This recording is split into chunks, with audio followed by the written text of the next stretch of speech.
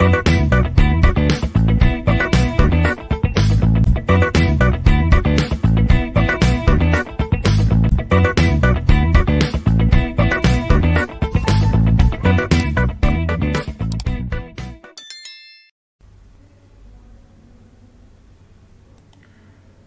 student, welcome to one more session of analog and digital electronics. This is Vasant Naik from Canada Engineering College. In this session, we will discuss the important concept that is known as parity checker, sequential parity checker. What do you mean by parity checker? What is exactly parity checker? When the binary data to be transmitted serially, so extra bit is added frequently. This extra bit is called as a parity bit. This bit is added in order to make either odd parity or even parity. Odd parity means number of ones in the word is odd, or even parity means number of ones is even. For example, we will consider now this data. Here you see we have 0, 0, 0, 0, 0, 0, 0, 7 zeros are there. So I will add 8th bit as 1 to make entire 8 bits at odd parity. Here you see 0, 0, 0, 0, 0, 1 is there. I will add 8th bit as 0 to make the parity bit, to make this entire 8-bit data as a odd parity. Similarly, here I will add 1 because here 4 ones are there, that is even. I will add one more 1 here to make this as a parity bit, so odd parity. Here to make odd parity I will add 1, here to make odd parity I will add a 0. So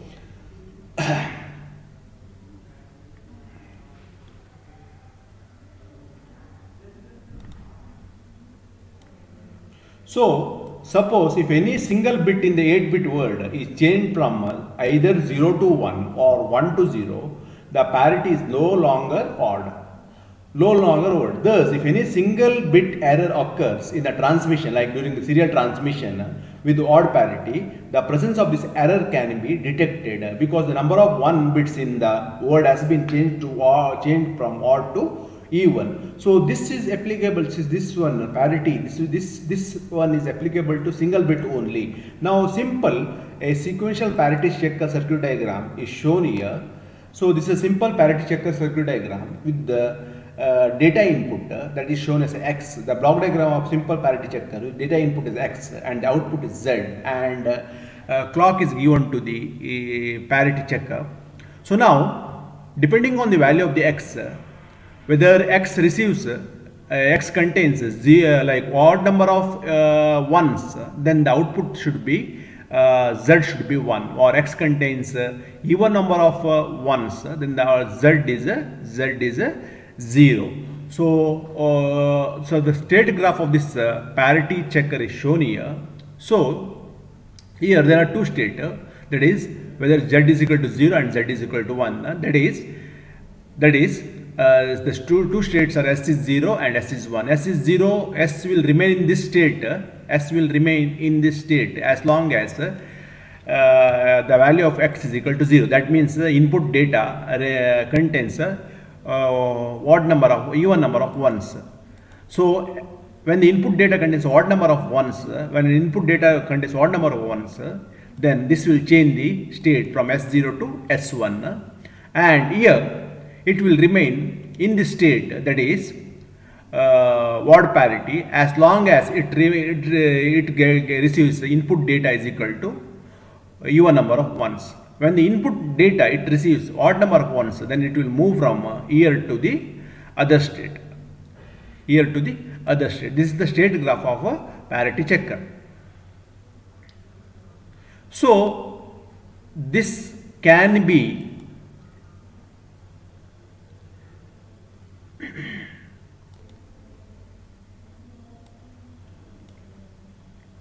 so here, as indicated in the state graph, if the circuit in the, if the circuit in the state is S0 and X is equal to 0, the circuit must stay in the S0 only, because the number of 1 received is still even. However, if X is 1, X is equal to 1, the circuit goes to state 1 because the number of 1s received is that odd. Similarly, if the circuit is in the state 1, odd number of 1 is received, and zero input causes no state change. But if 1 causes the state to change from S0 to S0, because the number of ones received in this year is the number of 1 received makes the total this one is 1. Sorry, total this one is a even parity. The following the table shows the like a state table for a parity checker. Here present state, next state, and the corresponding output you can see here. Now you can see this can be implemented by using a simple parity checker, can be implemented using a simple D flip-flop here.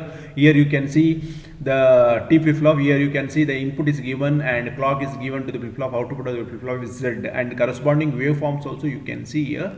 This is the corresponding waveform. When x is equal to 1, during the negative edge of the clock, during the negative edge of the clock, here during the negative edge of the clock, during the negative edge of the clock, the value of x is equal to 1. Initially, output was in even parity state. So here now it will move to the odd parity state, because it has received input is equal to 1 and the next input is 0. So the output remains in this state only. So at this instant, during the negative edge of the clock, at this instant, once again you see the input is equal to 1.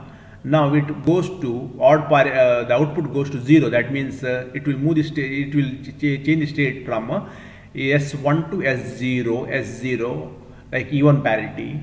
And at this state, this one, the input is equal to 1. So output moves from state 0 to state 1. So in this way, this parity checker works. So parity checker is an important application that is used in to check the error. So actually, the parity checker will check single bit error and 2 bits error also.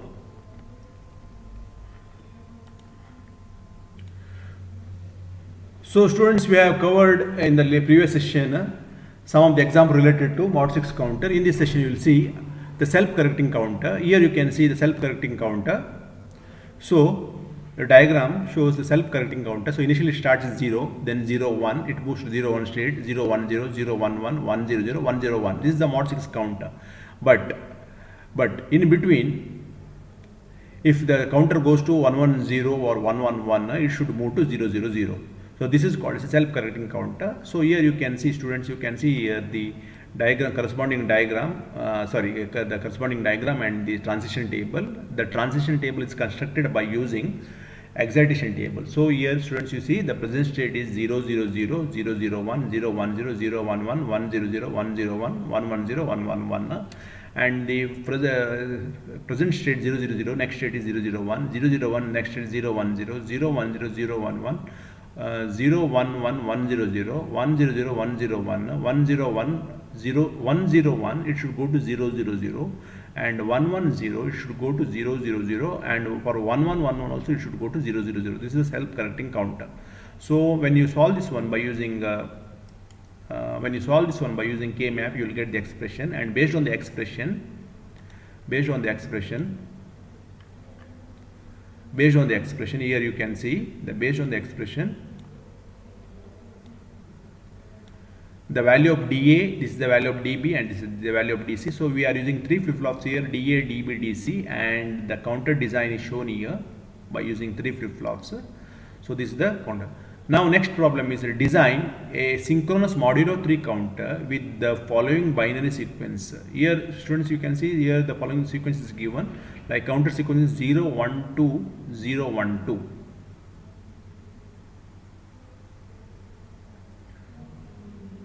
So this is called as a modulo 3 counter. It counts from 0, modulo 3 counter, it counts from 0 1 2. After that it should proceed to 0 state, and from there 1 and 2. So to design this one, we need a number of flip-flops, like 2 number of flip-flops. So you have to construct the transition table. From transition table is like present state, next state, and if you construct by using JK flip-flops, then the input for the JK flip-flops are JK and JBKB. So you have to construct the transition table by using excitation table. Once the excitation table is ready, then You have to solve this one, that table, by using K-map, and this is the diagram for modulo 3 counter. This is the diagram for modulo 3 counter. So with these students, we have completed the counter chapter. So if any problem or if any issue, please mail me to my mail address. Thank you.